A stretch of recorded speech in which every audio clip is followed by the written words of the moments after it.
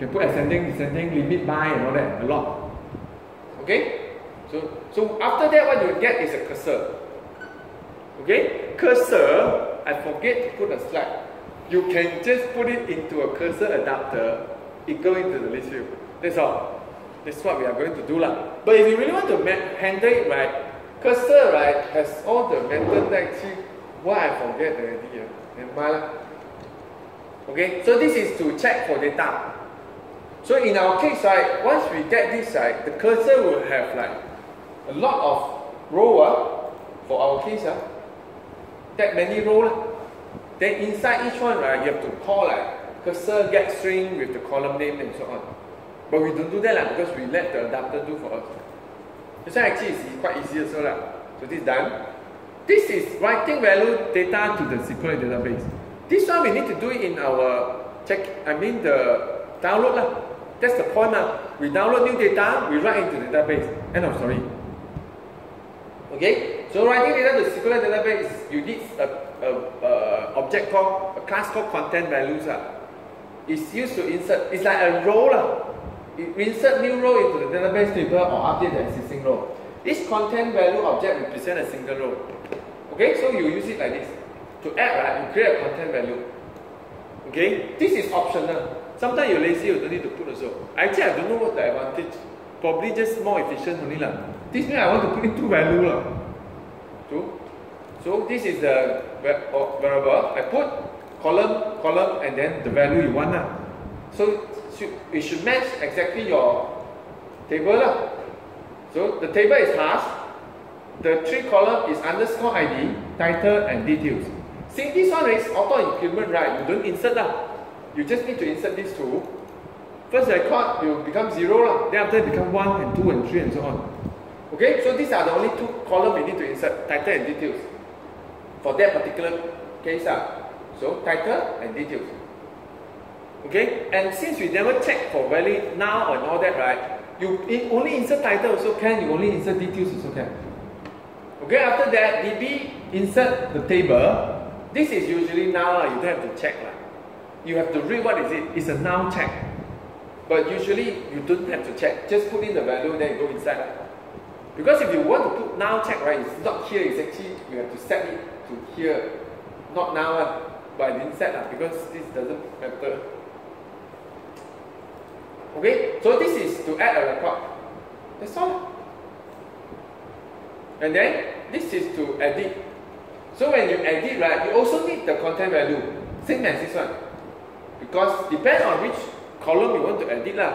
So if you want to, let's say you want to update the title, right, you just need to add title into the values like this Okay, then table also, the value this is one row only lah, because I only put one. This one is what I mean why do I put capital? Okay, this is the meaning of what I said, selection. Then the question mark, they will check for what you want to check. So it's an array. So you need to create an array. So the ID should be small cap. This is, actually it doesn't. SQL statement case sensitive or not? Not case sensitive, right? Then it doesn't matter. Okay? So this is the delete lah, similar to update lah. So in this case, I will delete the row that actually match this equal to this. This is a string. This is the value you generate from whatever you are doing now lah. Probably for user select a row lah. User select a row, you retrieve the ID, you put it here, you will delete the row lah.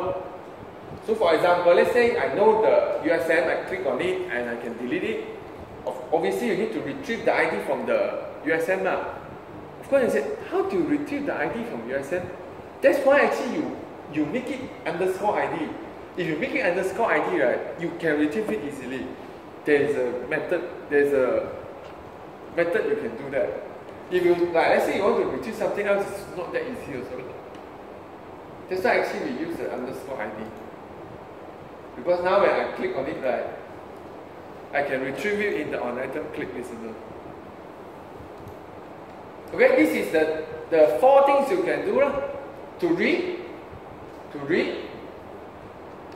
to create, to update, and to delete. CRUD, right? R means read, right? Create, read, update, delete. Okay, exactly. Yeah. So it's quite easy actually. Okay, so now finally the transactions is the one that actually, if you want all the operations, right, either they all go through or fail, or means actually either they all go through or if one of them fail, you don't want to continue, you use transactions. So for example, you start DB begin transaction and then you try all the statements you are going to do. Okay, this is useful when you really only want, let's say you are updating a table based on some new value. So you are downloading and so on. And then you do it on the go. If it's halfway break or something, you just roll back. Why? Because you don't want your data table to half updated, half not. Depends, I don't know what's your case, but this is how you make sure. If it's all success, everything success. If halfway fail, right, you roll back the previous all success. The one actually you done also, you all roll back. How does it do it? Because once you call begin transaction, right, you just try and run.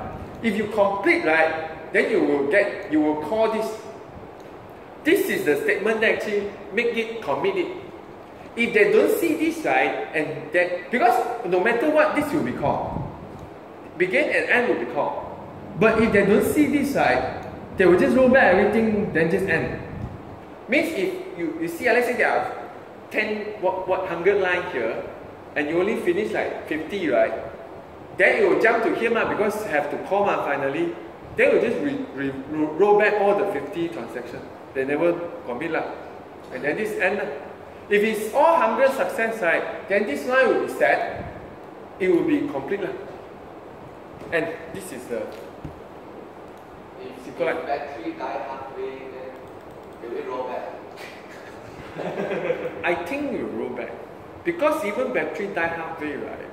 They still, I think you still see that actually they know we need to shut down, right? Right? I think they will do something. Because technically, when they shut down, right, it's not zero, right? They just shut down actually, I think we need to shut down now. If later shut down, we really cannot do anything else. But I think if you take out battery, right, there's a big problem. But rollback, it means that the previous already got data. No, it's correct. You insert 50 line or update 50 line. Suddenly the 55 line, right? Don't know what happens. Like he said, actually need to shut down already. Then it actually just ignore the transaction. It means don't write, right? It never commit it. Seems like do nothing now. You do nothing, like totally do nothing, and then just like you have done nothing. So if you cut the battery, it's just do nothing only. No need to say go back. What like I said, it's never commit yet. So it's okay. It's never done yet. It's not committed yet. Because previous data is still yeah, it's in the memory. Oh, I see. It's in the memory. You're right. It's correct. So actually, you doesn't matter as long as you have no time to set this. It doesn't do anything on the file. It's only done something on the file when you see this and then end.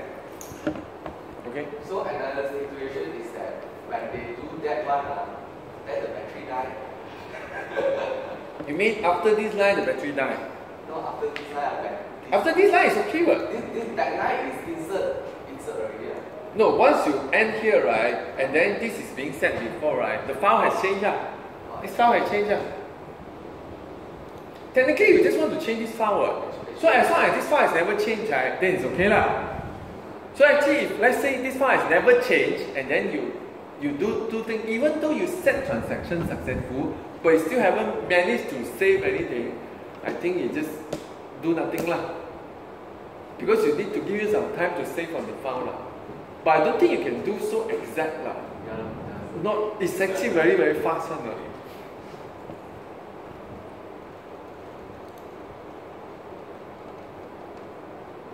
So we will actually have to do something similar, which actually, technically, you look at it also actually seems like quite easy. It's actually quite easy. Okay, let's say we want to create our app actually so that these are all loaded from database instead of from the internet.